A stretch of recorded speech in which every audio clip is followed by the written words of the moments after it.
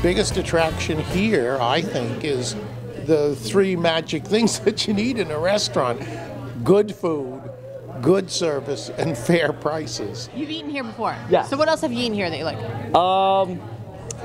I had the potato chips. I've had the hot dogs, the mini hot dogs. Okay. Very, very good. I had a salad and some shrimp and some oysters. They were really good. Yeah? Yeah. And you're having some drinks? Yeah, quite a few.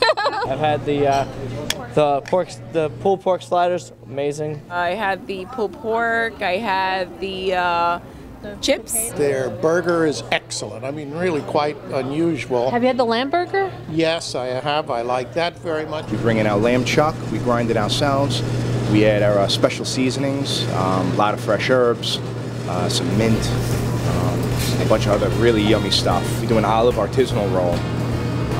It's served with some fresh arugula, a little, again, going back to that roasted tomato, some feta cheese, and some tzatziki sauce. And some of their fish dishes, particularly the swordfish dish that they had recently with peaches and some things that are a little unusual, was absolutely, first rate. Getting started to make a Lochduart salmon dish here. Comes from the waters out in Scotland. We get it FedExed in. It's natural. It's nice and clean, It's everything that you want to eat. We serve it with some fresh local corn, Kirby cucumbers, some roasted tomato, and then we finish with a cold mayonnaise, almost like a tartar sauce, finished with some crispy carrots. Join us again for another episode of Feed Me as we explore local favorites around Long Island.